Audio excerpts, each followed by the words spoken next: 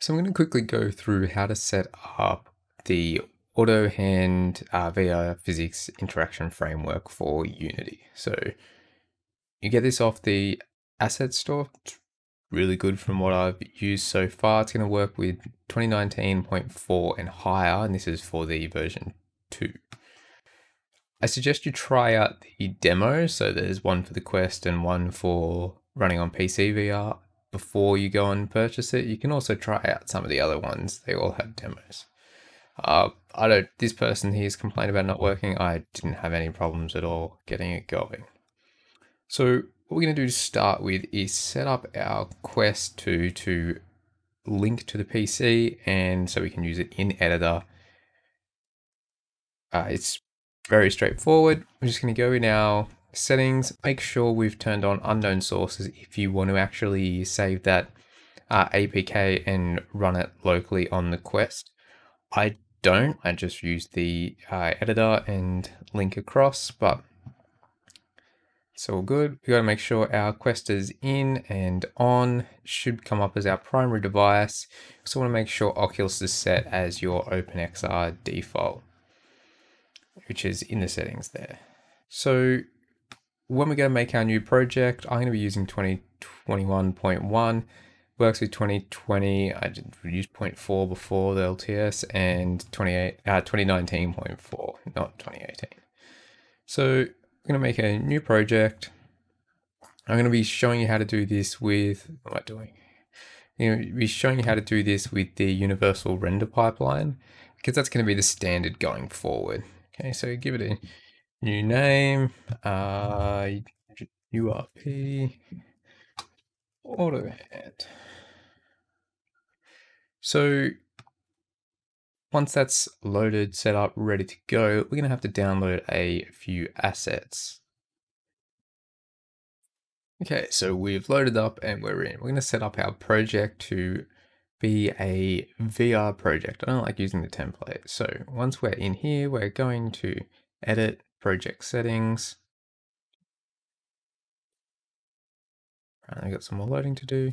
So in here, we're looking at our XR plugin. So we're going to install the XR plugin.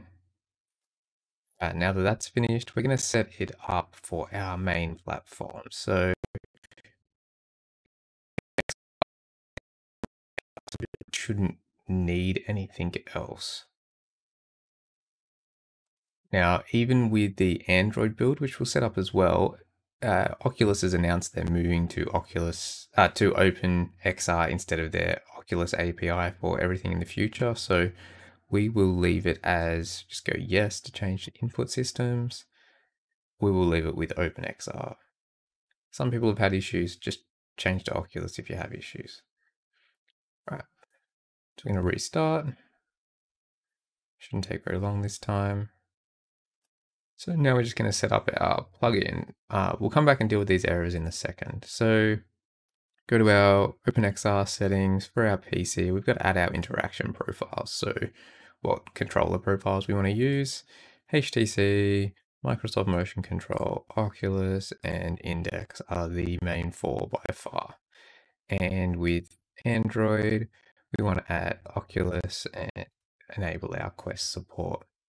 So now when we head back here, okay, and look at our PC one, OpenXR, we want to just go fix, or fix all if you've got multiples. Now, if we go to our plugins, so in our package manager, we're going to go to my assets. So once you've bought your auto hand asset on the asset store, which is in the browser now, should appear in your list here. Now, sometimes it doesn't load them all. This is loaded hardly any of mine, but hit that and we're going to import it. You might have to press download if you don't have it downloaded already. Now we're just going to import the whole thing. Let that go. And we'll see that we have some issues because the materials aren't set up for the universal render pipeline. They'll all come up with just looking pink. I'll show you that in a second. All right, so we'll be asked in the install script to enable a bunch of things, basically just setting our project up to work decently with for VR. Now, in our project, we should be able to go through in our auto hand and load up our script for OpenXR. So this imports, sets it everything up for OpenXR, imports the scenes for OpenXR. All right, so let's open up our example scene. Scenes, OpenXR, demo. Yeah, we'll see this problem, ignore that. All this pink should not be pink. So we are going to fix. So we've got to go into our settings for our render pipeline, universal render pipeline, and upgrade. I'm going to go project materials, so all of them for the universal render pipeline. Now that'll fix everything except for your robot hands will still be pink. So we've got to set them manually. So in our hierarchy, we need to go into our auto hand player controller. In our tracked offsets here, to fix up our robot hand. So if we open that up, we want to get to our mesh for our hand. So in our robot hand, we want to go into our pivot, which is where our mesh is. It's our outer mesh is the one we're going to have issues with. So in our inspector here, we'll see that materials just coming up as pink there. It's because the shader doesn't work with the universal pipeline. So we're going to have to, the material, sorry, doesn't work with the universal pipeline. So in here, we're going to go change it away from that standard double to universal pipeline and lit. Now, when you go to run, you should have the right colored hands. So let's get back to our, let's just go straight in, run our game. Okay, this should run straight onto your headset. Okay, so put your headset on and you should see what's going on. So as you can see here, we're in, and when we get our hands, wrong hand. Okay, no, it was the correct hand. Okay, you'll see we've got the right mesh, our fingers are all moving, we're responding to our controls. Okay, we can do things and we're all good.